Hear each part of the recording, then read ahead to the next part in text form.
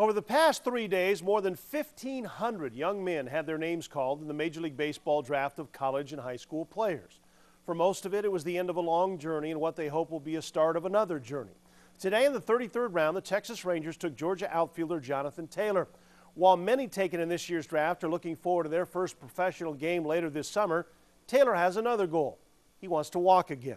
Taylor was injured in a collision this year with teammate Zach Cohn and has been in a wheelchair ever since.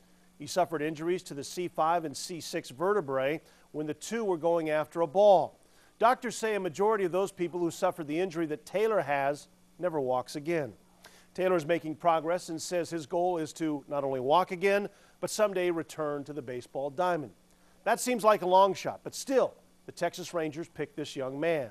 The ironic thing is the Rangers also picked Cohn 4 rounds later. He could very well be wearing the uniform of the Spokane Indians, not only for himself, but his former teammate.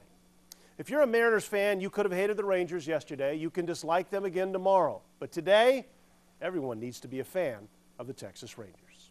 Your thoughts can be sent to my email address, areyoukittingme, at 700ESPN.com. That's areyoukittingme at 700ESPN.com.